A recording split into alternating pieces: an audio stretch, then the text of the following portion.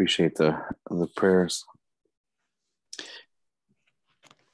So for this evening, we're going to continue our lesson in Matthew chapter 5 as we're going through the Sermon on the Mount.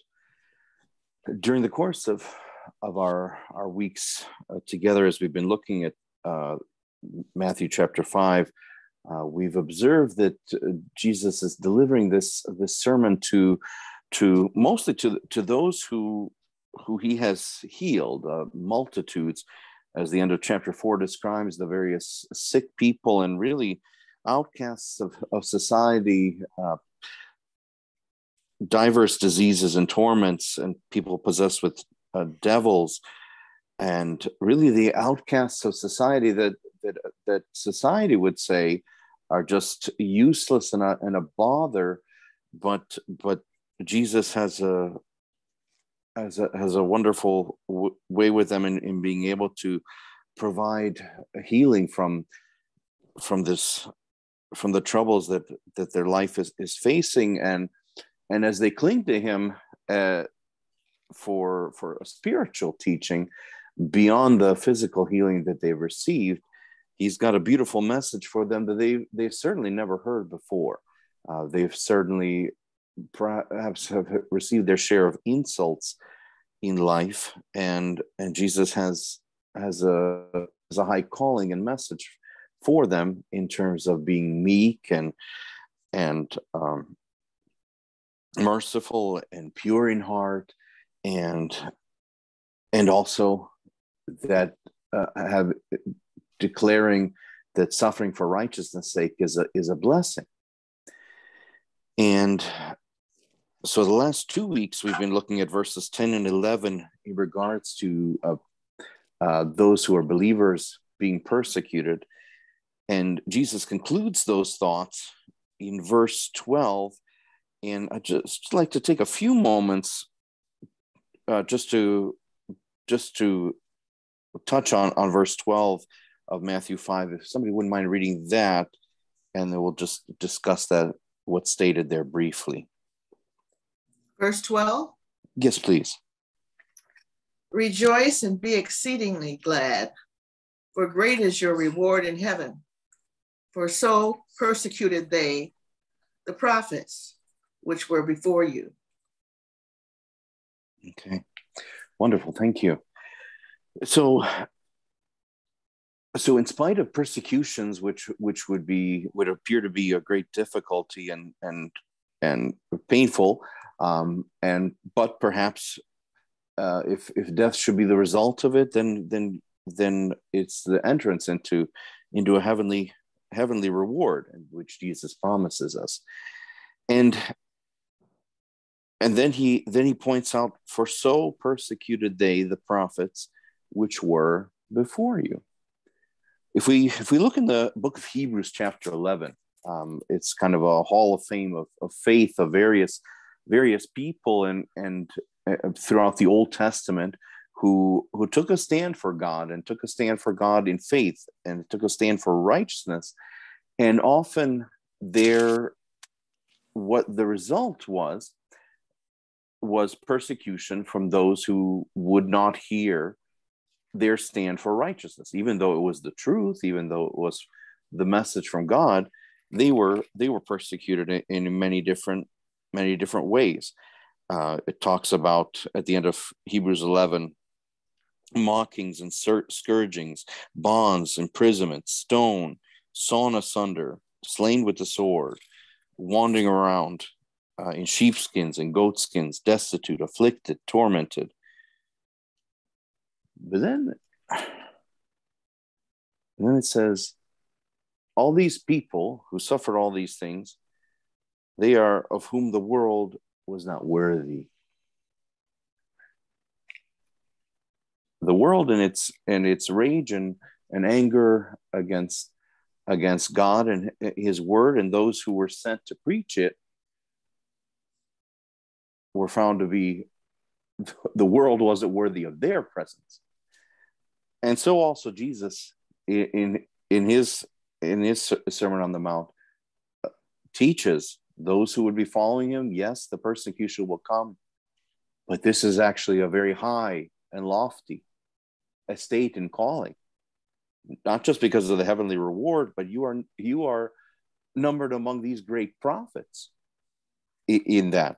So no wonder when Paul and Silas are in prison, they are singing because they're found worthy to suffer for Jesus' sake.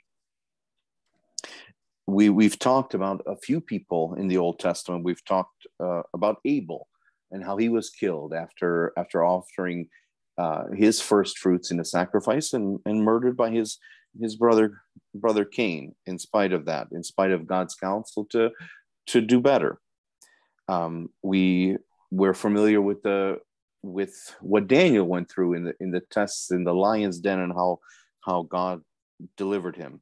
We're familiar with Elijah being chased into the wilderness. I believe we talked about briefly last week.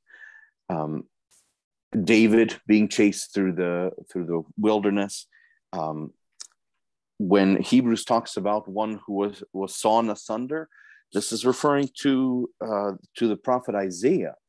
The Bible doesn't record it, but there's many Jewish historians that record the death of Isaiah being placed inside a tree and sawn asunder and is cut in half. That was how he met his end.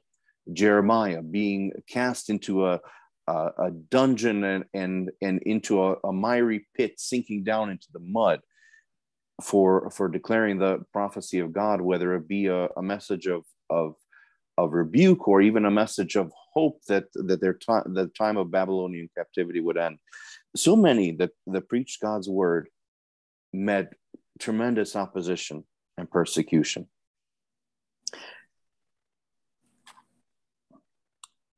But in God's perfect plan, these are the ones of whom this world wasn't worthy of.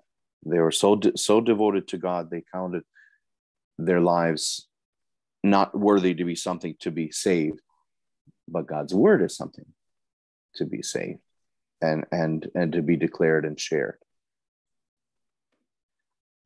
Jesus talks about in Luke chapter 11 about prophets who went before, who were persecuted.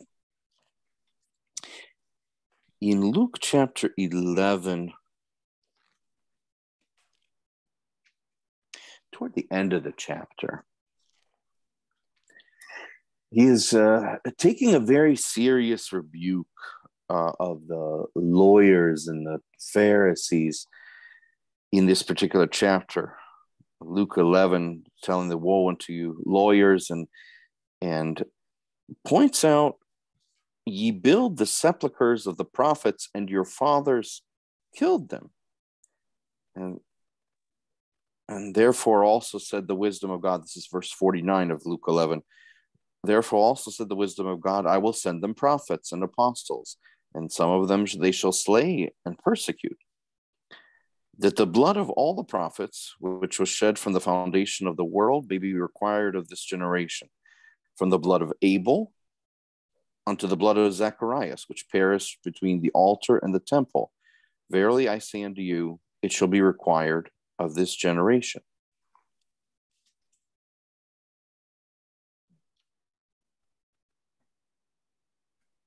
We know about Abel. Zacharias' story is maybe not quite as familiar. It's tucked away in Second Chronicles in the midst of some very evil kings, and Zacharias stands as a prophet, telling them in Second Chronicles 24.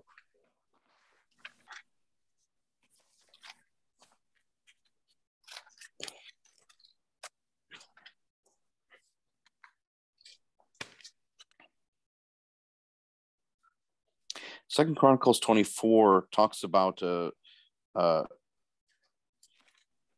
new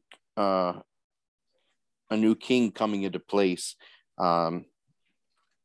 starting with verse 17, after the death of King Jehoiada, and they left. After his death, they left the house of the Lord their God, their fathers, and served groves and idols, and wrath came upon Judah.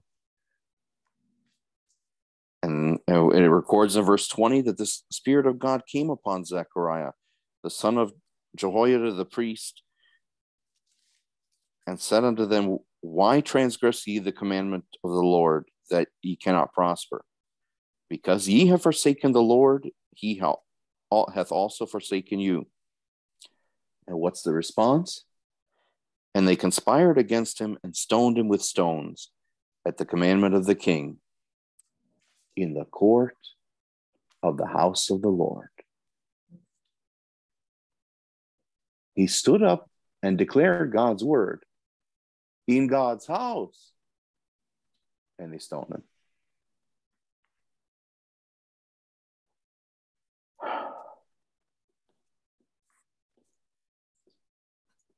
And what is, as he's being stoned, verse 22 records upon it.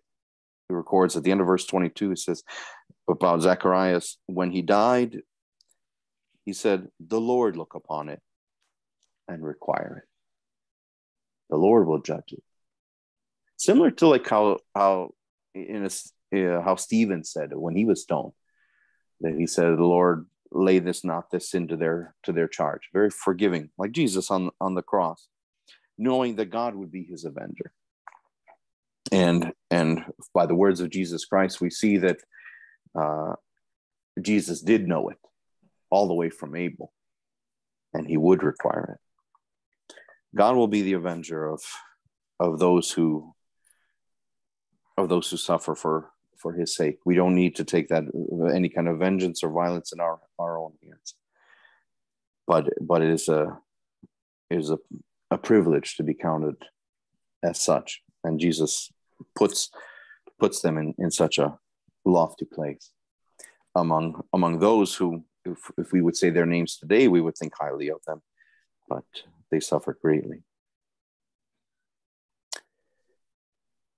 I don't know about in your Bible, but in my Bible, in Matthew chapter 5, as we transition from verse 12 to verse 13, I have a paragraph symbol.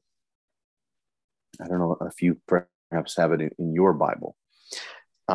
So there seems to be a little bit of a change in the means of how Jesus is expressing his teaching. And so we've got a kind of a group of teaching here in what's considered a paragraph between verses 13 through 16, talking about in somewhat of almost like a similar to a parable format, but giving some type of comparison to characteristics that those who would follow Jesus Christ would have in terms of their impact on the world. We've talked, he's been talking about various different types of being blessed, but now we're going to see some aspects of its impact on the world. And so if somebody wouldn't mind reading verse 13, and for the remainder of our time, we'll focus our discussion there. You want me to read it? Yes, please, feel free. Ye are the salt of the earth, but if the salt have lost its savor, wherewith shall it be salted? It is thenceforth good for nothing, but to be cast out and to be trodden under foot of men. Okay, thank you. So I'm sure we've all heard this phrase, "salt of the earth," and even Brother Bob mentioned in the prayer, and it's somewhat of a common expression, and so maybe just to start examining this, Jesus says, "Ye are the salt of the earth." So what is salt? What does it do that what does it do? Let's start there, and then we can maybe make our comparison to believers after that.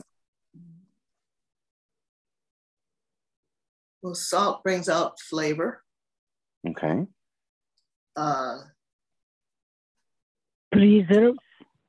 Preserves. Okay, sure. Yeah. Mm-hmm. It influences us. It influences, just like it says in the Bible here next to my comments, the Christian influence. Now, salt influences, like Sister Joyce said, it has an effect, a positive effect. Sure. Did that make Yeah, sense? In terms of both the taste and the lasting preservation of the food, salt has a very good effect. Excellent. Anything else?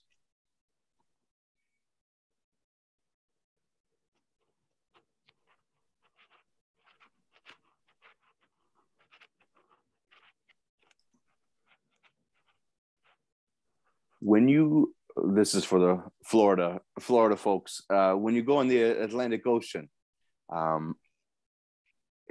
is it easy to stay afloat? Well, that's what they say.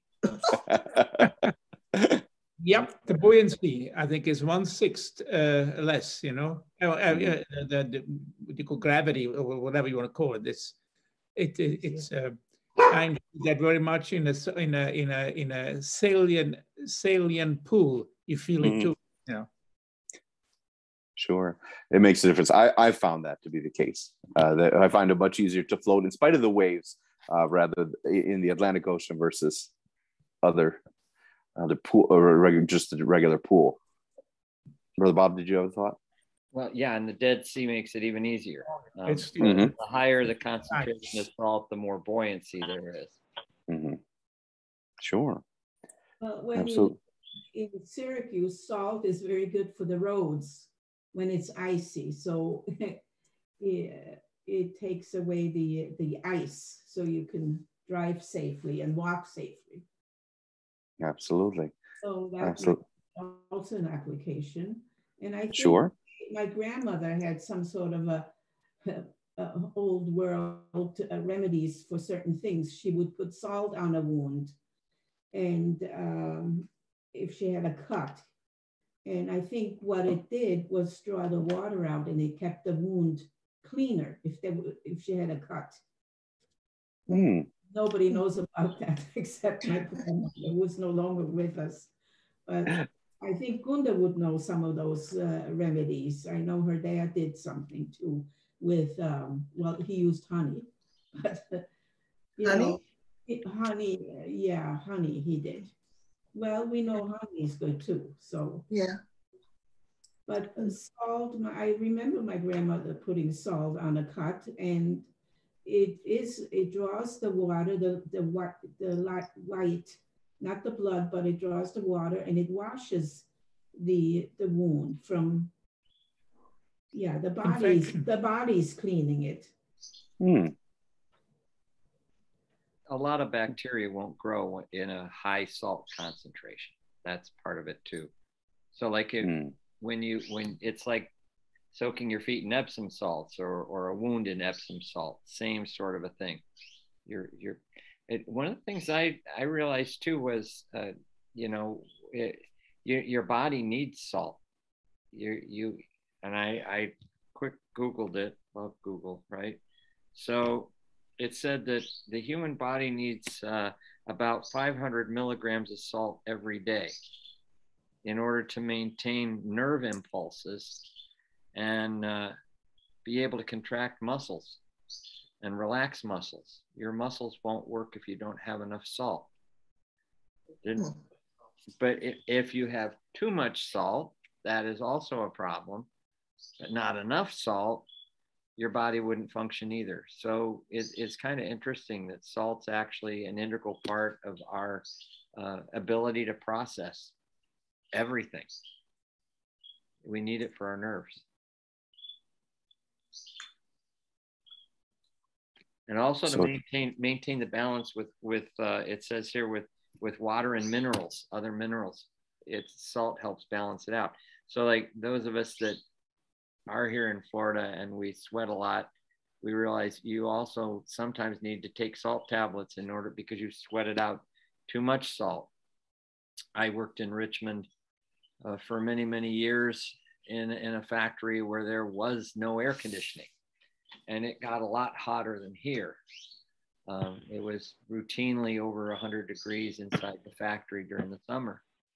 And I had a habit of wearing a brown work shirt. And I would often go home and there'd be a complete ring of white on my back from all the salt that I had lost through the day. And you really do need to replenish that, because your body needs it. Otherwise, you will start getting muscle cramping. You'll start having shakes because your nerves aren't working right. Salt's an integral part of what we are. Yeah. Tony was saying animals, well, all grazing animals, you give them a salt lick, so they get as much salt as they need. So it's got some very important benefits in a wide variety of ways. I mean, it's amazing. I mean, and such a diverse group of things. And I'm glad somebody pointed out about honey in terms of its healing properties. Salt and honey have a similarity in that they don't go bad. Like in terms of their decay, they both don't go bad. And now, so now that we've covered these various aspects of salt, how can we apply them or understand them in the context of what Jesus says in his comparison, where he says, "Ye are the salt of the earth"? I'm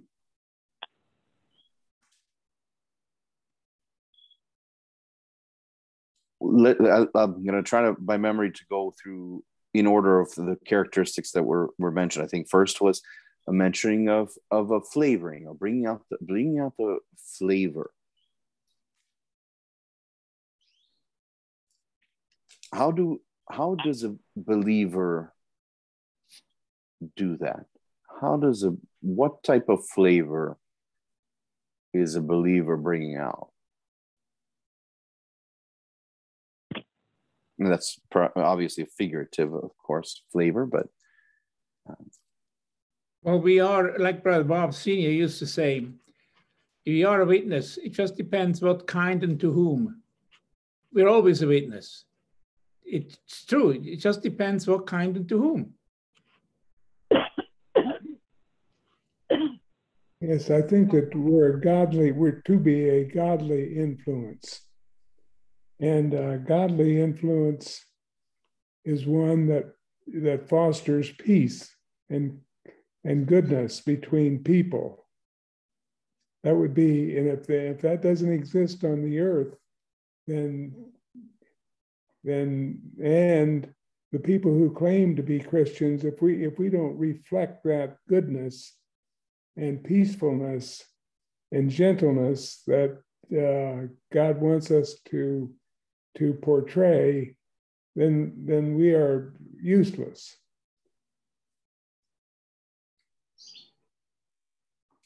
That definitely makes sense, especially in the context of what Jesus said just following. If the salt doesn't have its savor, it's good for nothing. Yeah, and Jesus said in the 10th chapter of Mark, 50th verse, salt is good, but if the salt have lost his saltiness, wherewith shall it be seasoned?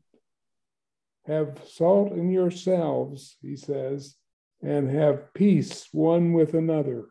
And that's how that people will know if we're peacemakers. We are the children of God. People will know us as the children of God.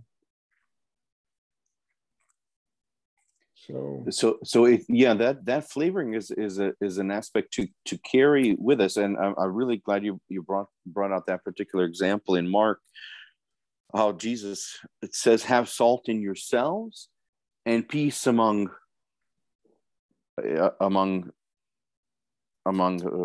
brethren. And that's, it's something that the flavoring, the godly flavoring or godly impact of the life is something that a believer always needs to maintain. And I hope we'll have some time to address some of the ways to help maintain that. But a similar passage in regards to that, in terms of our speaking and impact, is in Colossians chapter 4, verses. Actually, I just want to maybe touch on that if you have a brief moment to open to the Colossians chapter 4. At the beginning of this chapter, the Apostle Paul is asking for prayers so that he, as he's evangelizing and spreading the gospel, would know what to speak, would know what to say, and for wisdom. So if somebody has it in Colossians chapter 4, if somebody wouldn't mind reading verse 5 and 6 in terms of Apostle Paul's instruction regarding this. Walking wisdom toward them that are without, redeeming the time. Let your speech be always with grace, seasoned with salt, that you may know how you ought to answer every man. Okay, so here's that same expression or characteristics about salt. Seasoning, flavoring, making the impact on our surroundings. And even how verse 5 says, toward them that are without, those who are outside the body of Christ.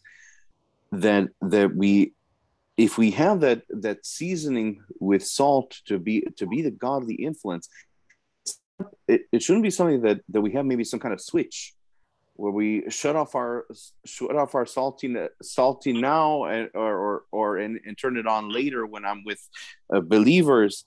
But let your speech be always with grace and seasoned with salt. That should be our godly characteristics as we're submitted unto the Lord and depending on Him for the words to speak. He can season us with that godly influence as we take part in His word. That it as our lives are hid in Christ, that are less of our own selfish impurities and more of God's flavoring and impact can be free to flow.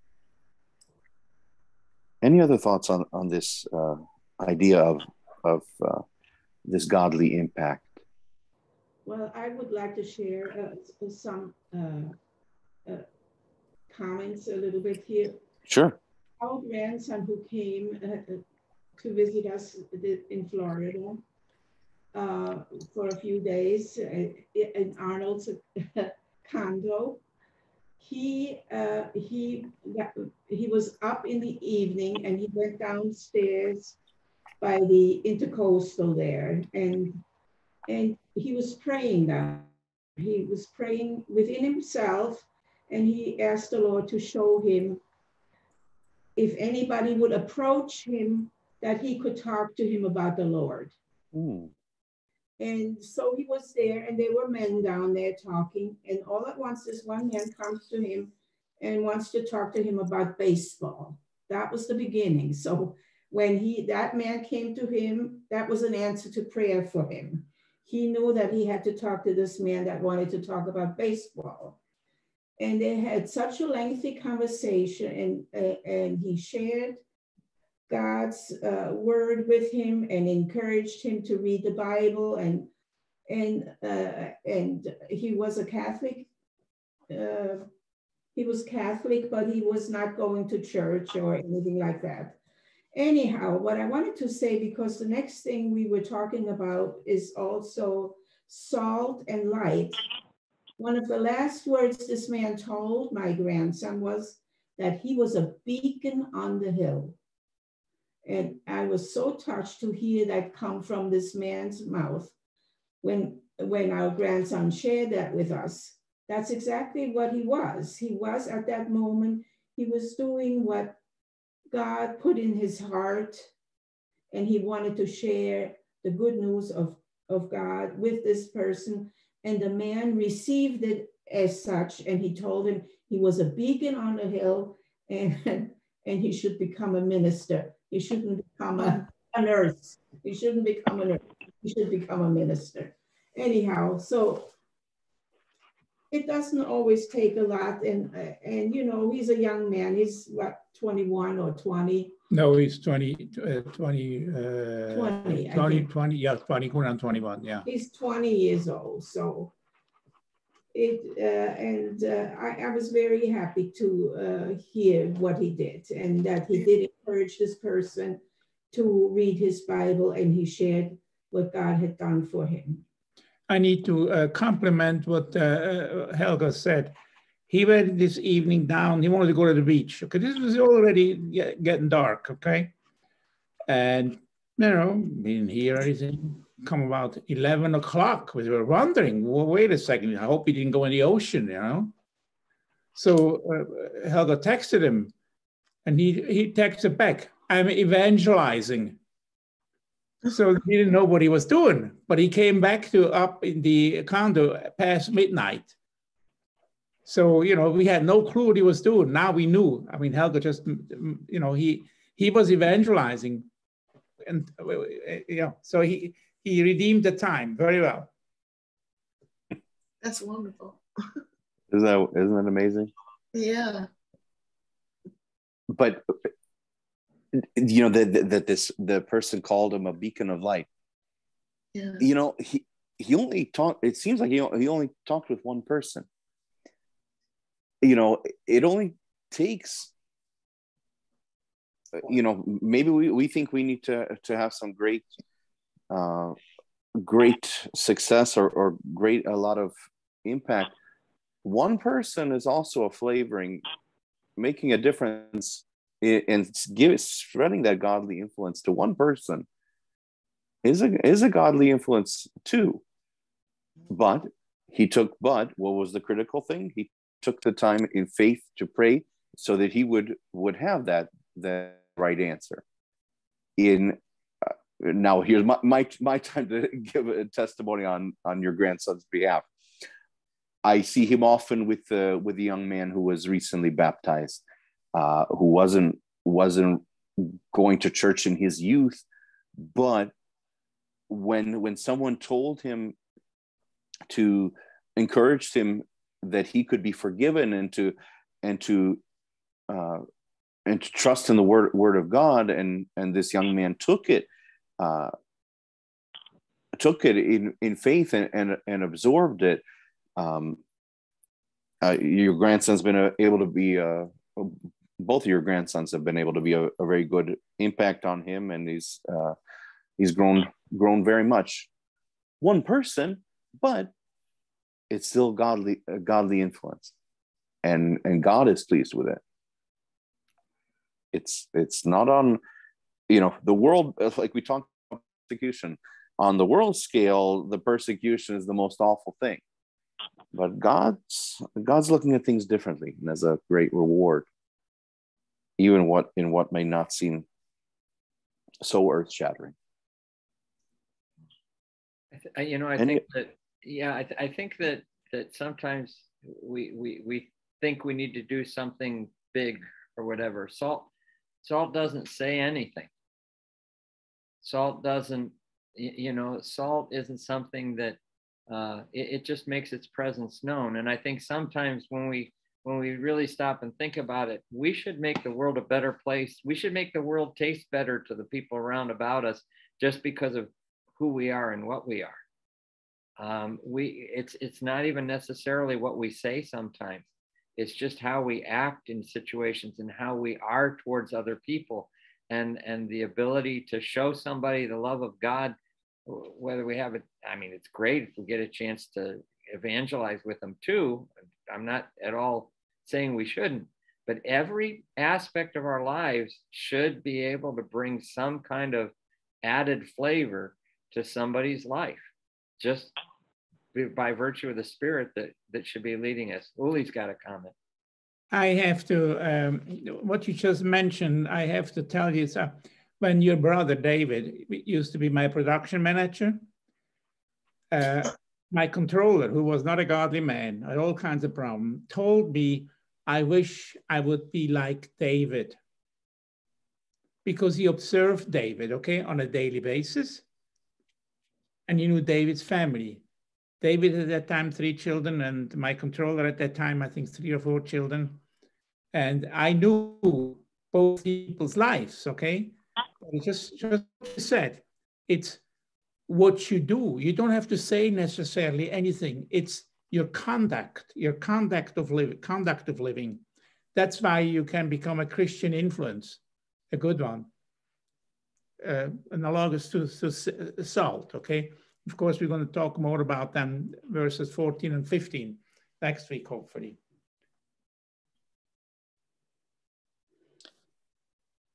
Definitely.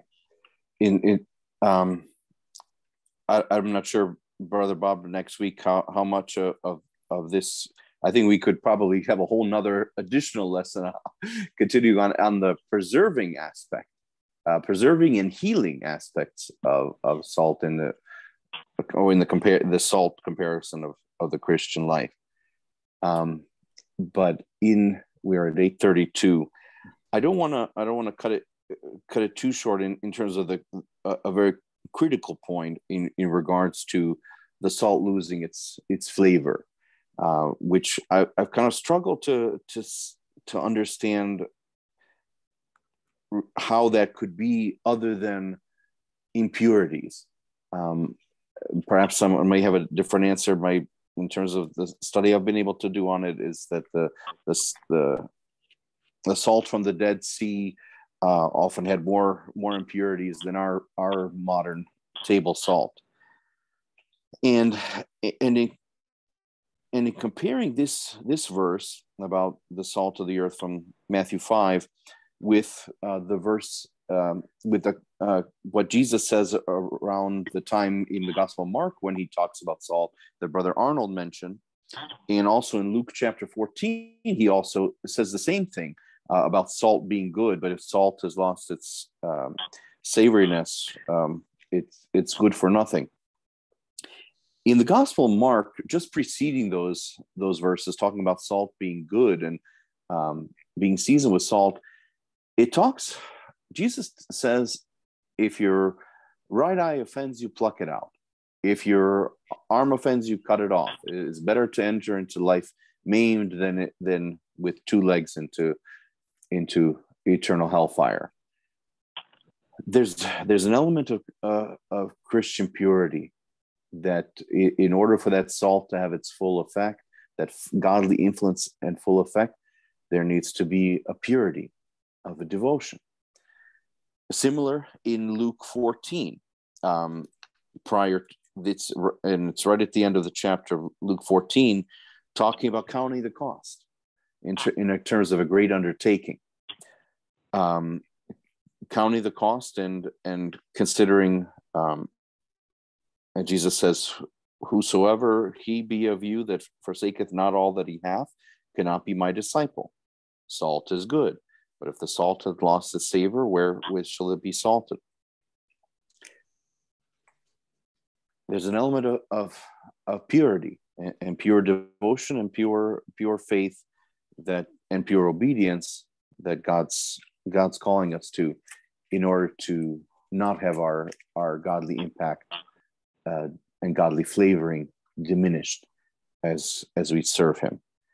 And so in terms of that, I see that in these elements, and when Jesus again speaks about salt, and I'm sure there's many other ways to look at it, but I will leave that for another time. Brother Bob, did you have a comment? Yeah, maybe what we should do is we just next week we'll continue. I mean, we backed up one verse a little bit at the beginning. Yeah. So why don't we and I'll let you take it next week then too, and we'll finish talking a little bit about salt, because I think you're right. There's a lot more that we could have spoken about and haven't, but sure, we can do that next week.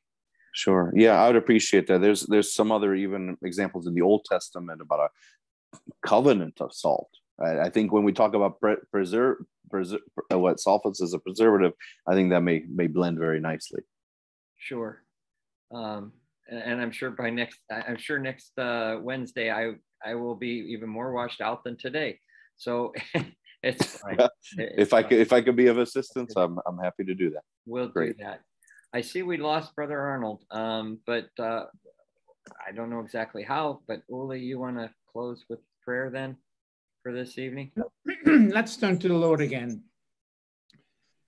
Our dear Heavenly Father, we're so thankful that this evening we could be together to talk about and study your word.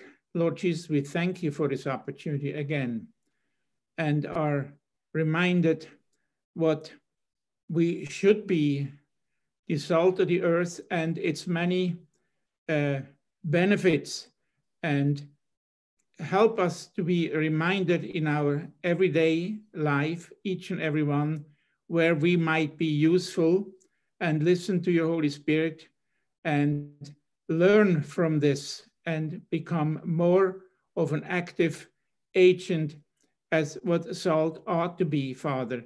So we thank you again for having us reminded this evening, studying your word. And we prayed for many people this evening, and you know them. We don't need to reiterate again. You know their needs, you know our needs, you know what is needful, Father. We want to commit all these things again to your grace and your keeping. Again, we commit the balance of this evening, your care, and thank you again through Christ. In whose name we pray. Amen. Amen. Amen.